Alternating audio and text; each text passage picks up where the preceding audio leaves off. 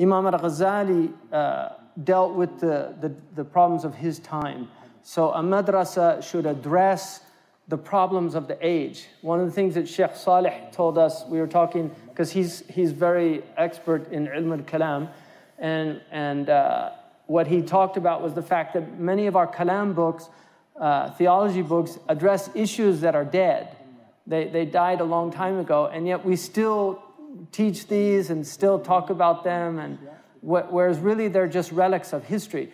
And yet we're dealing with new tahaddiyat, new challenges, and we don't have ulama addressing these challenges. So we have now, quantum physics, which is challenging basic assumptions about how nature works. For instance, some quantum physicists argue that there's no contradiction in something coming out of nothing.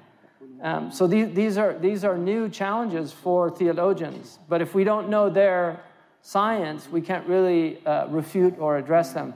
Another problem is evolution. A lot of Muslims are very confused about that issue, and so we need to address these things. So when we look, my conclusion after I've been a Muslim 36 years, I spent a long time in the Muslim world. I was a student. I'm still a student, but I was a student of considered some of the greatest scholars in the Muslim world at the time. And my conclusion about the Muslim world is the crisis that we have is a crisis of knowledge.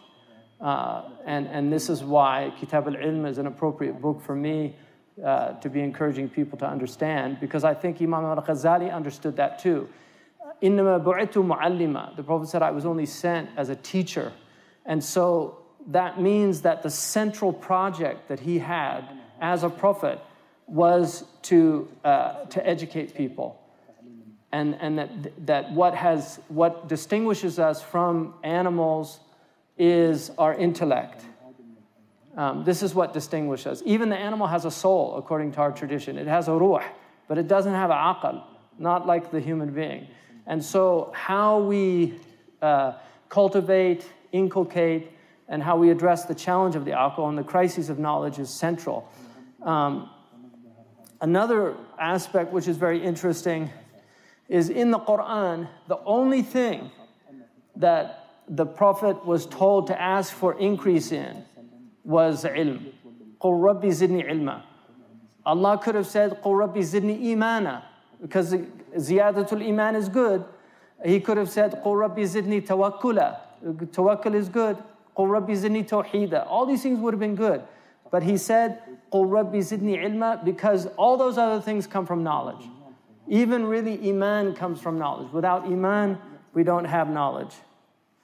Without knowledge, we don't have real iman. So anyway, this is the mission statement of our college.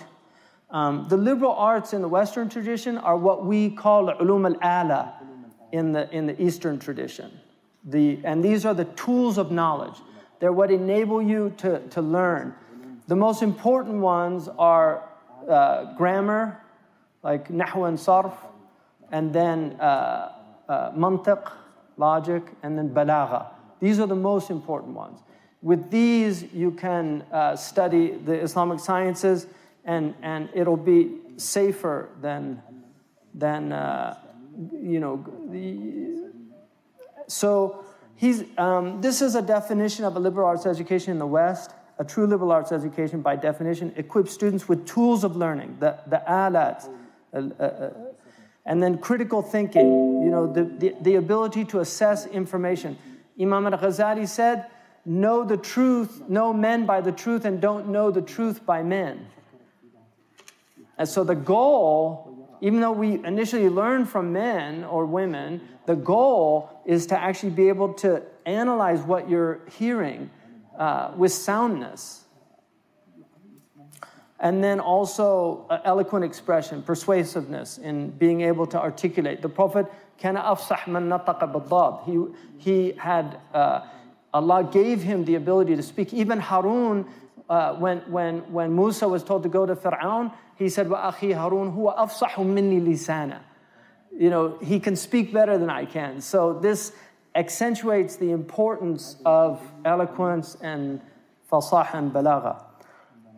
And then the aim of education is ihsan, is really human excellence, itqan and ihsan in public and private life.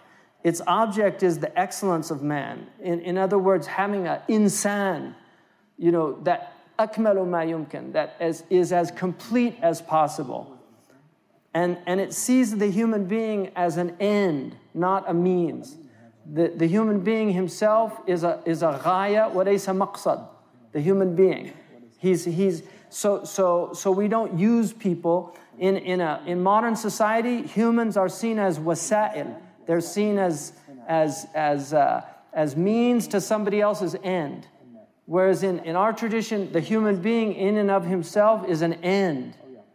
He's not a means. No, and the purpose of that human being is to know God. Whether he's a street sweeper or whether he is an executive in a company.